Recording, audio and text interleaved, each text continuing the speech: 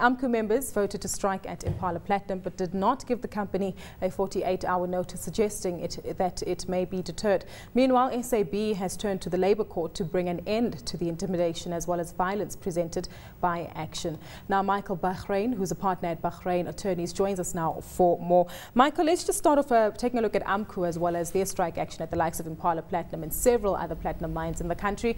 Are they becoming a force to be reckoned with? Well, they certainly are. We know that they are, in fact, not becoming, but they are a force to be reckoned with.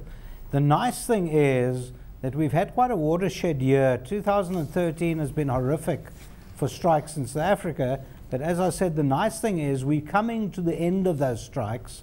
It's not so easy now for a union just to embark upon a strike and just to demand whatever they want to demand. I think the demands are now coming down. And also, it's not such a warm ocean to dive into. We're seeing government turning a jaundiced eye to strikers. Our Minister of Finance, our Reserve Bank, Trevor Manuel, a whole lot of very powerful individuals within the government are starting to say that the strikes are hurting us and it's not good. And I think COSATU itself is now divided as to whether this is the right form of action. So AMCU are very careful before they just embark upon the strike. They've got the certificate. They could have given the 48 hours, but they haven't done it.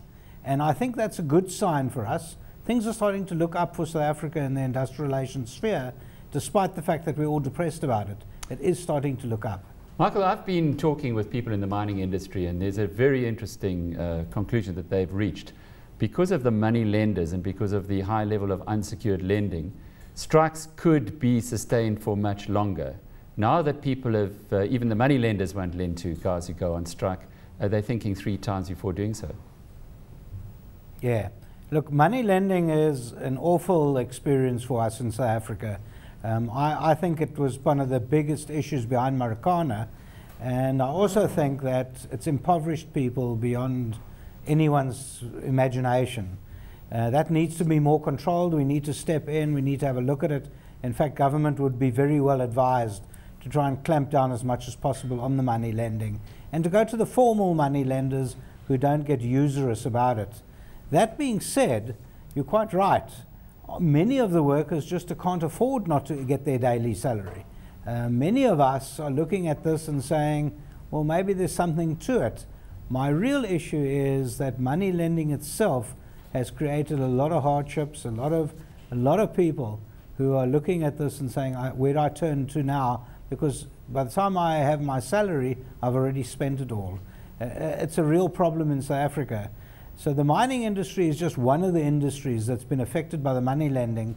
My feeling is that the mining industry itself is a bit punch drunk. The workers are saying, are we gaining anything extra by going on the strike?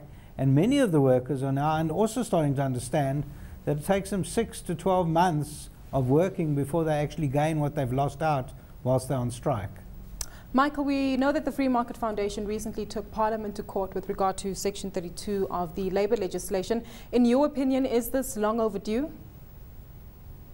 It is long overdue. It's about time someone had the guts to do it. One of the biggest problems is litigation in South Africa today. Cost a fortune. Now I'm an attorney, so I know what it costs to litigate. And the free market, thankfully, were able to get a donor, their chairman, to come forward and put money where his mouth is, and bless them. We need to test it. We need to see what's going on, because unfortunately small business can't keep up with big business.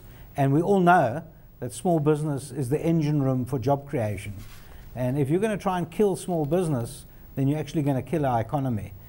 So we've got to be very careful, and I think the Free Market Foundation are the sword bearers right in front of that fight. This is not the end of it. I think this case is the start of public society standing up and saying, let's create jobs. We can't rely on government, and we can't rely on some negative legislation. You mentioned there that public society standing up against the strike action. Seems like corporate South Africa as well frustrated by this, because recently South African breweries also were going to the Labour Court trying to bring an end to the violence as well as intimidation that they've experienced regarding the strike action. Do you think it's corporate South Africa has become frustrated? Yes, I have, and it takes a big corporation like SAB to actually challenge this problem. But there have been quite a few judgments in the last year.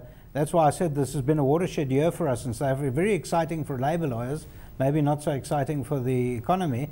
But there's been judgments recently where the unions have been found guilty of causing damages, and they've had to pay back some of these damages. There's the one about the security guards here in Cape Town that you saw. And then we've also seen that the unions are now under the whip, even from their own members who are getting sued. So SAB, yes, they've done the correct thing. They don't have to take illegal behavior during a legal strike. And I strongly believe they're going to be very successful in their case, and they're going to lead the way for other corporations to stay the same thing. We're not going to take this anymore. So it looks like civil society, corporate society, and even government are looking at it. So we no longer do we have the lone voice, the DA and Parliament, shouting that this is not good for our economy. I think everyone's joining hands with them.